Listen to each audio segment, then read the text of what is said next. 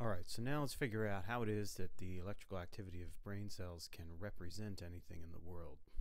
First of all, let's define our terms. So to represent, we'll say that that means to stand for, symbolize, depict, or portray. This would be what you would find in a typical dictionary. So one of the main tasks of brains is to represent the state of the organism and the world. So the idea is that activity in the auditory nerve is going to be representing sound in the environment, right? Vibrations of air in the environment. Activity in the touch sensitive nerves will represent stimulation on the skin. And activity in the optic nerve will represent light in the environment. So in that way, the different sensory pathways are representing different aspects of the environment.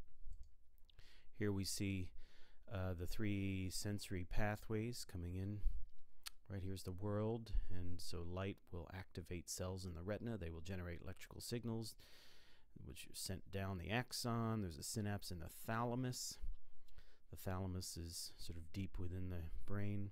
It's more than a relay station, but we'll just think of it as a relay station for now. Synapse here, chemicals released, target cell activated, action potentials race on up to area 17 for vision. For touch, we have sensory cells in our skin, and when they're stimulated, they send action potentials up to thalamus, from thalamus up to area 312, somatosensory cortex, and in our ear, the cochlear nerve is sending action potentials up to the thalamus, and from thalamus to area 41. So activity in these nerves then is representing aspects of the world.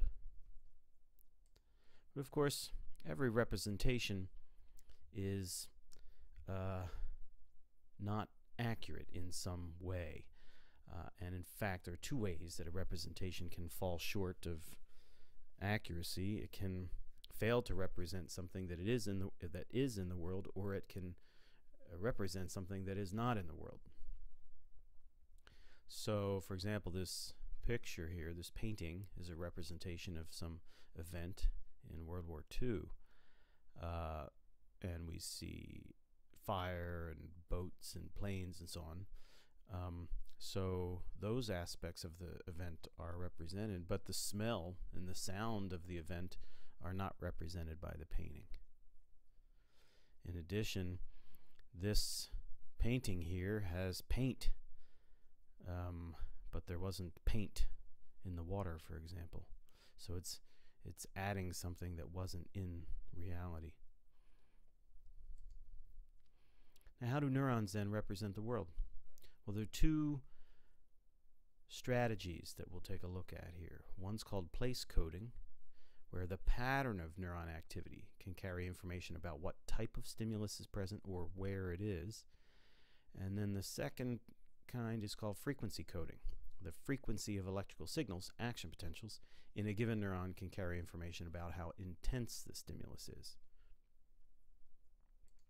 Let's take a look at place coding. Let's imagine the retina here. So let this sheet be the retina.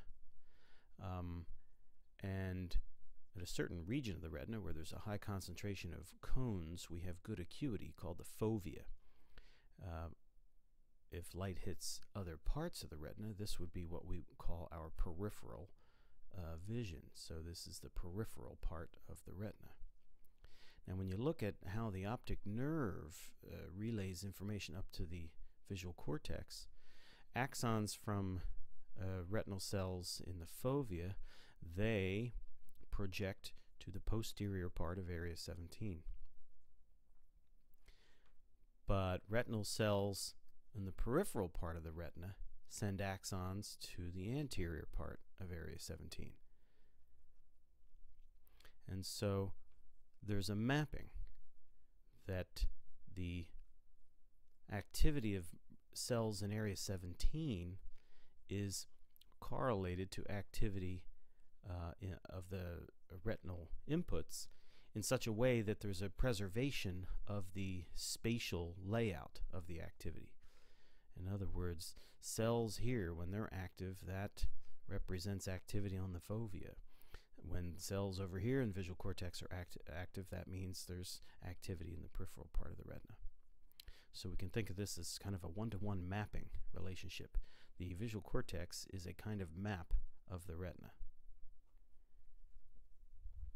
I want to take a moment here just to discuss briefly. We mentioned before that the visual cortex has cells that respond to edges. I wanted to show you how neurobiologists model that. Now disregard the cat for a second.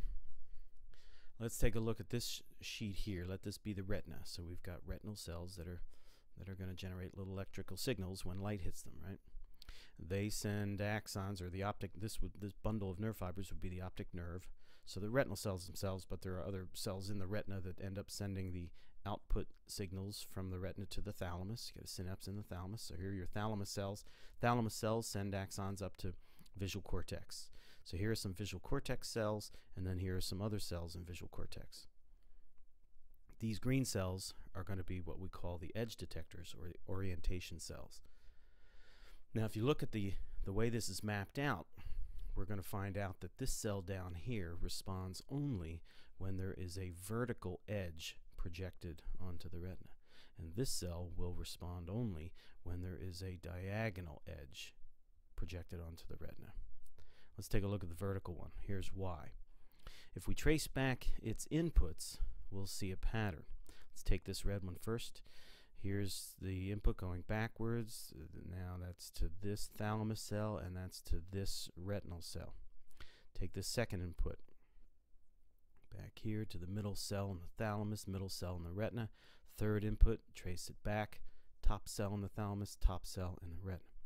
What this means is that this cell here, this green vertical edge detector, only becomes active when all three of its synapses are simultaneously active. So all three have to be releasing neurotransmitters, opening up channels, ions going in, and then that'll reach threshold, and then it'll become active. It'll generate its action potential.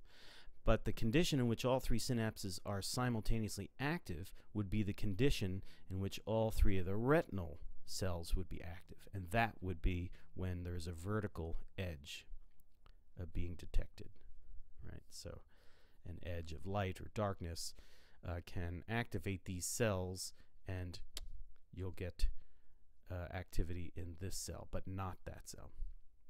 And if you follow the wiring for this cell, again, under the condition that all three of its inputs have to be active simultaneously for it to generate an action potential, then you'll find that occurs when there's a diagonal bar, diagonal edge, diagonal band of light hitting the retina.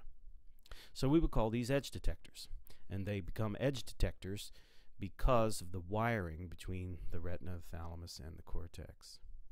This is one of the early stages in visual processing, breaking down the visual world into edges of various orientations. So we've got vertical cell detectors, we've got horizontal cell detectors, we've got diagonals of every angle, we've got populations of cells that are responding to different edges of different orientations in the world. Now it turns out that in some of the early research on the visual system, they would fix little goggles to kittens and alter their visual experience. So for example, imagine you put goggles on that only had like a horizontal grating pattern. So the kitten could not see anything else outside the world. All it saw was sort of a horizontal band of edges. And when those kittens grew up and they recorded from activity in the visual cortex, what they found was they did not have very many vertical edge detectors at all. Many of the cells in the cortex were horizontal edge detectors, but the vertical edge detectors were significantly reduced, and it showed up in the cat's visual perception because the cat would run around and it would bump into the legs of tables and chairs.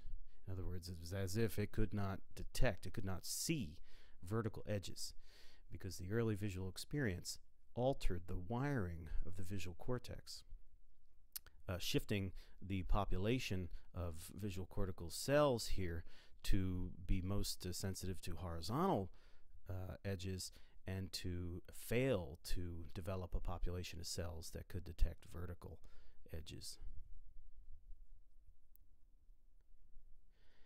To reinforce this idea of place coding, let's take a look now at a more complicated diagram, but it'll give you the idea.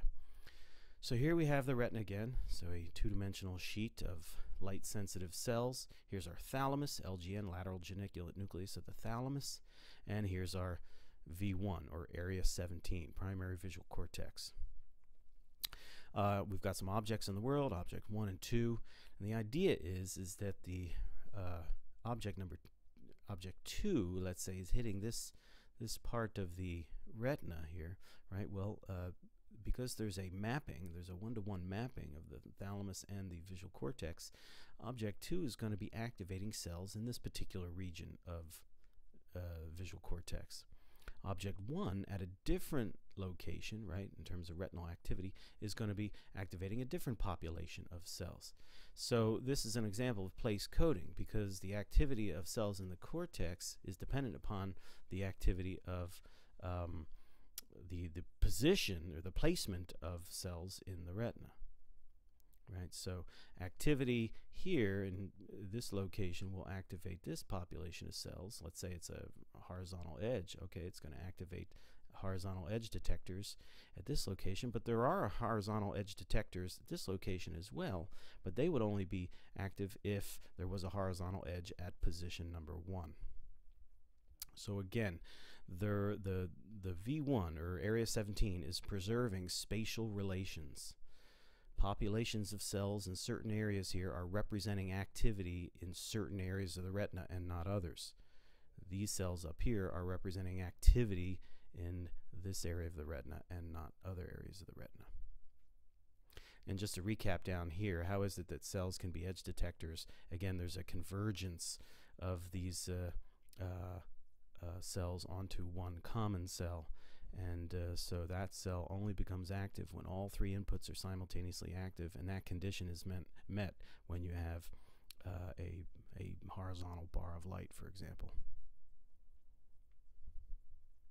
So the visual cortex, we can think of it as a map of the surface of the retina, just as somatosensory cortex is a map of the surface of the skin. But let's go to a different sense, and that is hearing. So over here on the left, we have the eardrum, and of course the eardrum will vibrate whenever air vibrations hit it. We've got our 3 little bones in the ear there, and those bones will cause this little membrane to vibrate. This is the oval window. And so when the eardrum vibrates, the bones transmit that vibration to the oval window, and that makes the oval window vibrate. And this would be the inner ear. There's a membrane, and on the surface of the membrane are hair cells distributed along the length of the membrane. And these hair cells and the membrane is surrounded by fluid. So when this little oval window vibrates, the little waves are set up in the fluid, and these hair cells will bend according to the waves set up in the fluid.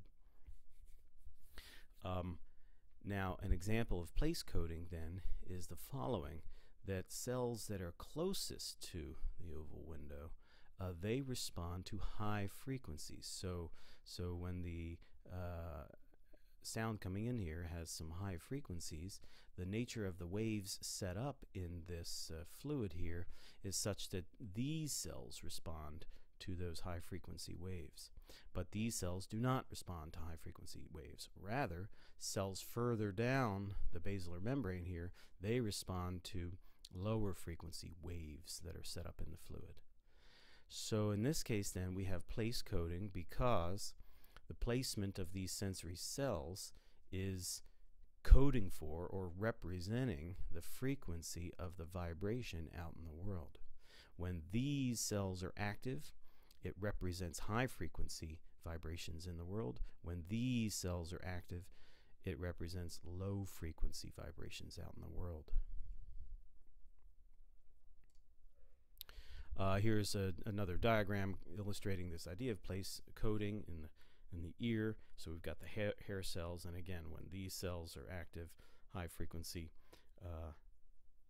representation when these cells low frequency.